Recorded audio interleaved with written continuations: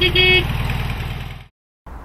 guys, Chris again from ClassicVWBugs.com, and guys, what do I have in front of us? Yeah, you guys remember a few months ago, back in the winter time, right around the holidays, I picked up this 1967 Euro Beetle 1500 model right-hand drive. And when I did that video, man, did my email just blow up when I threw that video out there. And just a bunch of people that wanted the car. And so sure enough, I did sell it, and the client did want some upgrades. So we definitely tore out that interior. If you don't remember, the interior on this thing, I'm going to actually open up the passenger door here. And the interior that was in the car was a white interior. So white on white, really no contrast. He wanted to go back to more of an original look.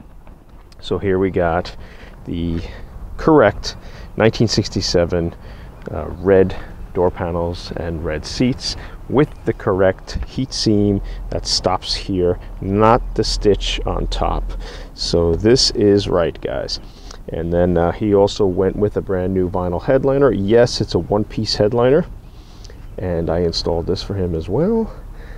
It's not the multi-piece. I usually would have had another tuck around the back window, but this is what he opted for. And there's our back seat. Looks nice. And we used the TMI high density foam padding.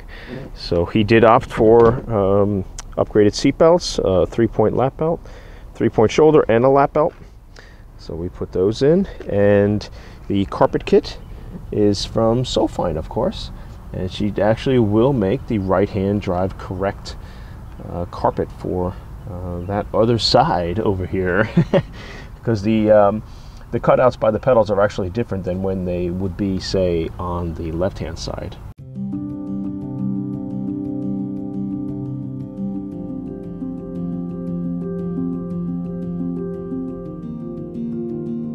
So if you're looking to get a 67 Euro, the sought-after model is the model like this, the 1500 model. They did offer 3 versions of the 67 in different territories of the world, mostly in Europe. But if you got the 1500 model, that was like the primo version. So you would have to pay a higher tax to own this kind of a vehicle. So they had the 1300 model, which is pretty much like a glorified 66, really, just a few upgrades. You did have the one features of the 67, like the deck lid, door handles, bumpers, things like that, seats, but you know, the engine was still a 1300. It still kind of just looked like a 66, really. Chrome trim did get small as well in 67, like you see here. This client also opted for pop-out windows, so we got those. And there was also a standard model which was offered, which would have had you know, less chrome, less of a headliner, maybe just a top square portion of the roof would have headliner. And which was really odd, as I've seen standard 67 models with rag tops. So they would have a rag top sunroof for 67 standard models, which is odd to me. But you could get a steel sunroof model if you went with the deluxe version. So, so in addition to the interior with this car, we also, you know, did all new seals with new chrome, and we also dropped his engine. And we did a mild detail on it. We painted up the tins, painted up the block, and got everything looking nice for him. So, well, pretty much 67 correct here.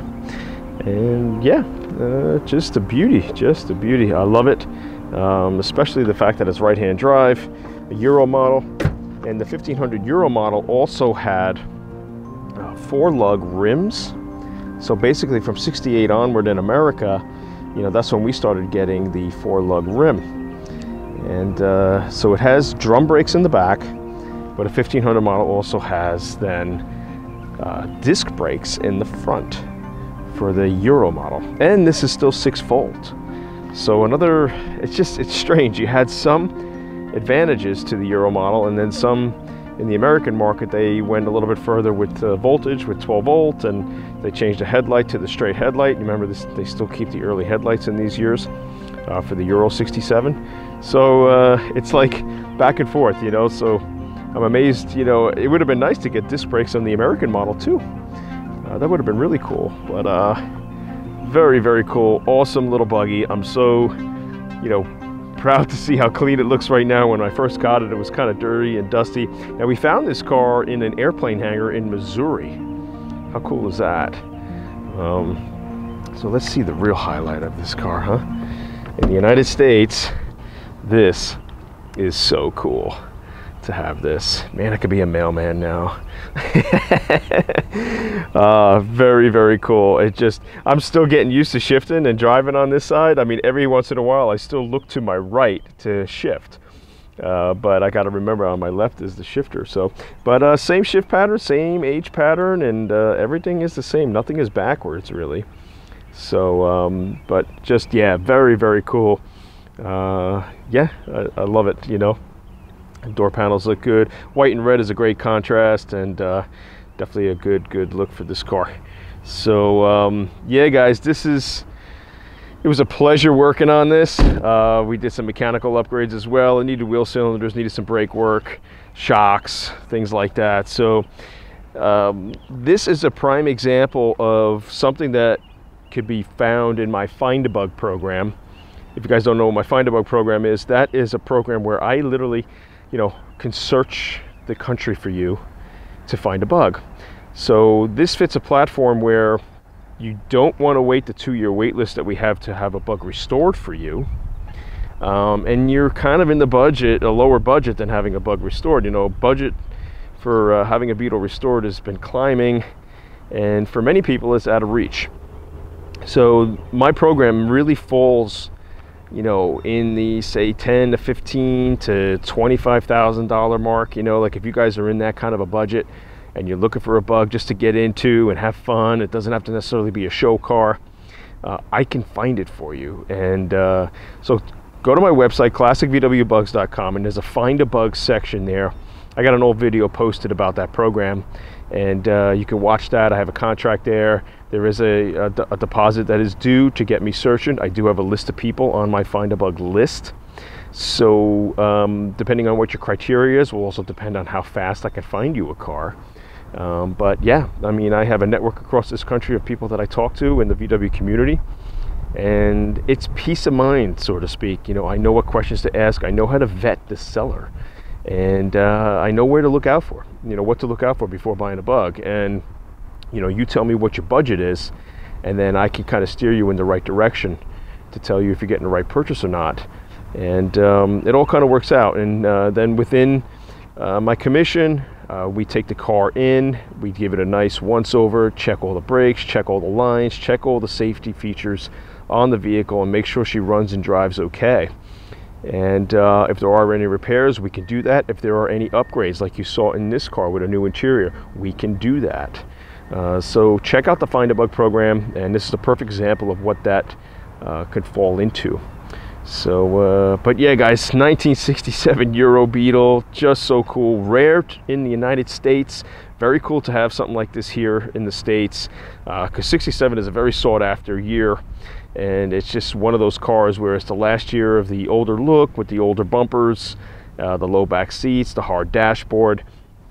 But to get a Euro model, which is slightly different from the American model, is pretty damn cool. And it's so funny seeing the faces of people on the highway when I'm driving on the other side of the car. You know, it's really, really funny. So yeah, guys, if you have any questions, just pop me a question in the comment section below this video. Please be sure to like, subscribe, hit that notification bell, and I'll be bringing you VW content like this each and every week. And yeah, guys, been doing it for almost 15 years on YouTube. It's insane. Just so cool, but I love it. I wouldn't want it any other way. And yeah, just a beauty. 1967 Euro Beetle right-hand drive.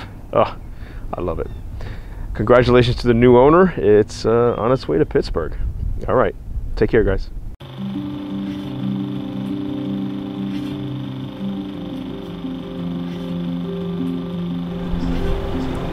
All right, grab that. Actually, you know what we're gonna do? Come from this side. So cool. Right here. And just pop it in here. Do the side popper. good out. Good bacon.